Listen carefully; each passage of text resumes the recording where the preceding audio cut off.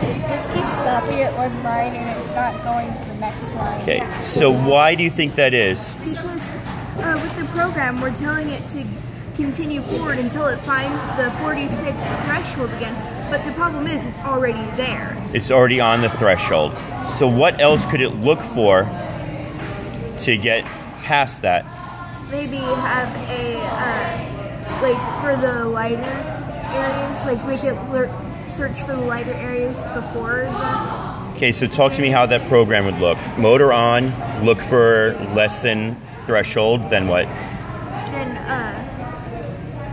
have it go forward until it finds like a lighter spot. And okay. then do it from there. Okay, so why don't you go try that?